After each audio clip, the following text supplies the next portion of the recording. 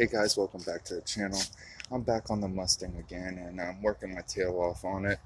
I went ahead and changed the O2 wire extension from the harness to the O2s and put a different one on. You might be able to see it right there in front of the filter there.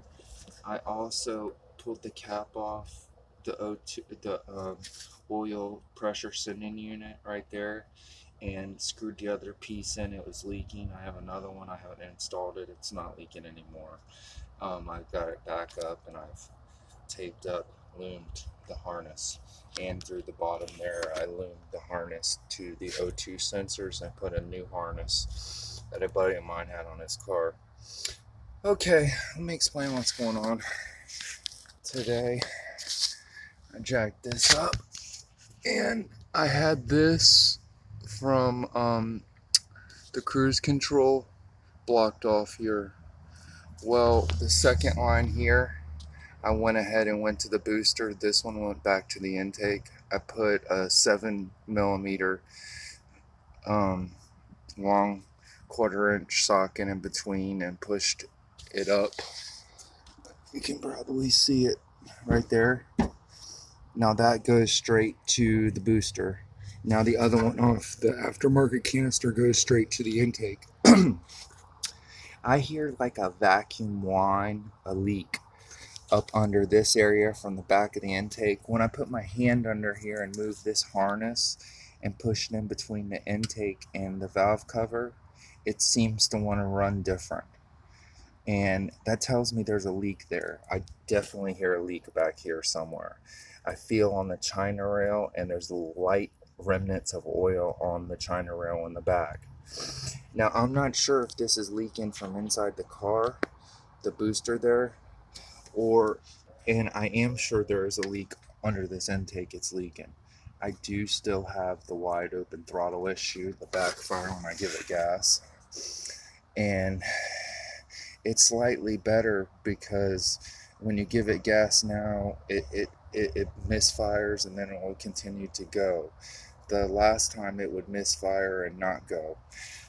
It would just misfire so bad you'd actually have to lower the idle down the pedal to get it to go again. Now if you barely hit the pedal, it'll go fine through all the gears, but the moment you start hitting the pedal hard, it starts to want to misfire. I don't know what the issue is. I get a P0172 and P0136. O2 sensors always lean. O2 sensors lean something. So I've changed that harness on that and that made no difference. So I don't know what's going on. And also I can unplug the mass airflow sensor and the car runs smooth. The minute I unplug it back up, it wants to cam out.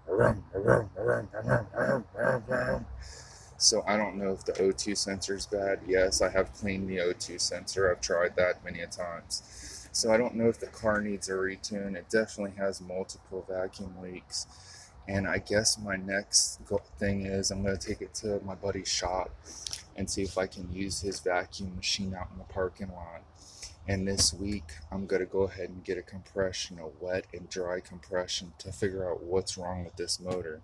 Because this motor is supposed to only have 200 miles on it. And if this motor is damaged, you know, I have to kind of move forward from that part, because I've put a lot of work and time and money into this, and it might not be what it's supposed to be, what it was claimed as and what it was listed as. And I paid a good deal amount of money to be working all this time on something that could possibly be a bad cylinder, low compression, or maybe even a hole in the cylinder.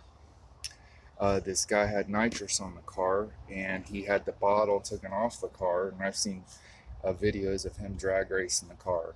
So there is a good possibility that one of the cylinders is messed up.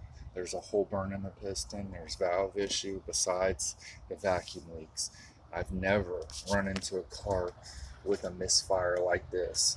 I have multiple Mustangs and this has been the worst headache. In the ad, it said it needed minor repair to get going.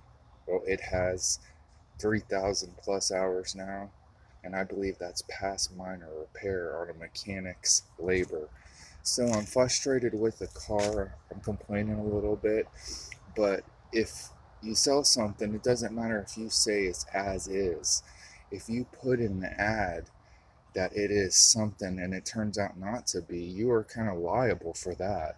So I'm now decided I'm going moving forward. I'm going to get the vacuum test done later on today, and I'm going to get a wet and dry compression done. I'm going to determine whether this motor is good.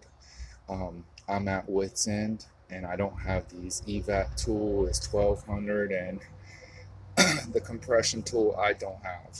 So I'm going to go ahead and take it to the shop, and I'm going to do it there with the guide. I'm going to get the mechanic there to help me out as well, and I'm a mechanic. We're going to both do the smoke test.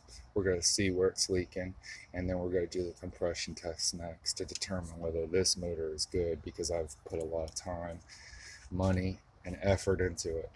So as always, guys, like, subscribe, and share, and keep on dreaming.